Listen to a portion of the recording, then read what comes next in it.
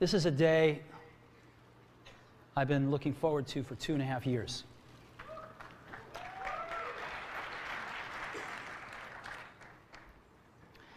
Every once in a while, a revolutionary product comes along that changes everything.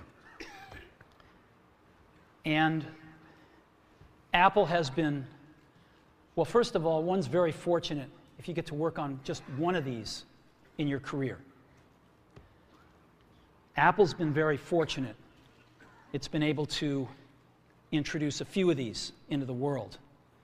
In 1984, we introduced the Macintosh. It didn't just change Apple, it changed the whole computer industry.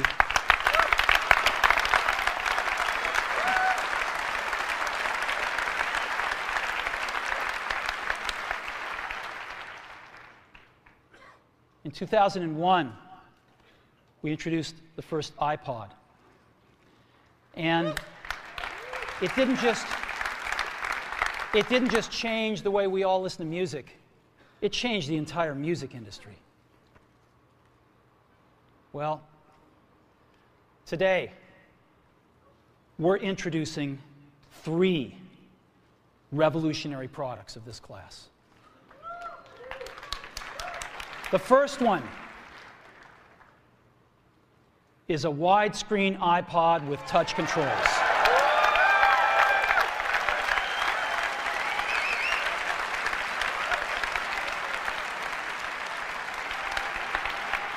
The second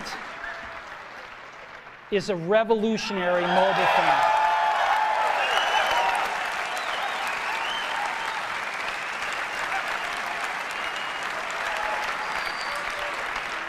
And the third is a breakthrough internet communications device.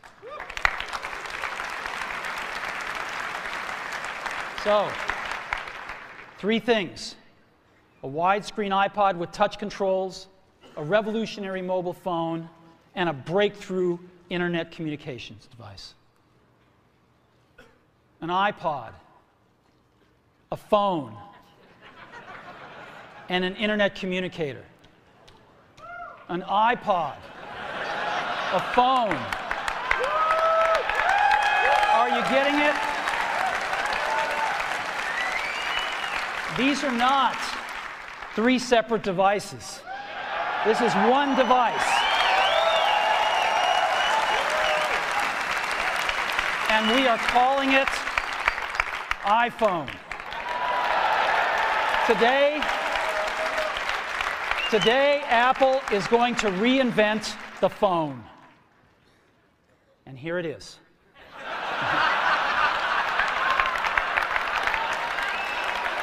No.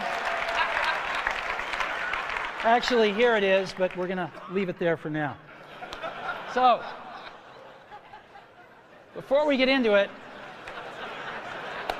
let me talk about a category of things. The most advanced phones are called smartphones, so they say. And they typically combine a phone plus some email capability, plus they say it's the internet, sort of the baby internet, into one device, and they all have these plastic little keyboards on them. And the problem is that they're not so smart, and they're not so easy to use. So if you kind of make a Business School 101 graph of the smart axis and the easy-to-use axis, phones, regular cell phones, are kind of right there. They're not so smart, and they're not so easy to use. But smartphones are definitely a little smarter, but they actually are harder to use. They're really complicated. Just for the basic stuff, people have a hard time figuring out how to use them. Well, we don't want to do either one of these things. What we want to do is make a leapfrog product that is way smarter than any mobile device has ever been and super easy to use. This is what iPhone is. Okay? So, we're going to reinvent the phone. Now, we're going to start with a revolutionary user interface. Is the result of years of research and development. And, of course, it's an interplay of hardware and software. Now, why do we need a revolutionary user interface? I mean, here's 4 smartphones, right? Motorola Q, the BlackBerry, Palm Treo, Nokia E62, the usual suspects. And what's wrong with their user interfaces? Well, the problem with them is really sort of in the bottom 40 there. It's this stuff right here. They all have these keyboards that are there whether you need them or not to be there. And they all have these control buttons that are fixed in plastic and are the same for every application. Well, every application wants a slightly different user interface, a slightly optimized set of buttons just for it. And what happens if you think of a great idea 6 months from now? You can't run around and add a button to these things. They're already shipped. So what do? It doesn't work because the buttons and the controls can't change. They can't change for each application, and they can't change down the road if you think of another great idea you want to add to this product. Well, how do you solve this? It turns out we have solved it. We solved it in computers 20 years ago. We solved it with a bitmap screen that could display anything we want, put any user interface up, and a pointing device. We solved it with the mouse, right? We solved this problem. So how are we going to take this to a mobile device? Well, what we're going to do is get rid of all these buttons and just make a giant screen. A giant screen. Now, how are we going to communicate this? We don't want to carry around a mouse, right? So what are we going to do? Oh, a stylus, right?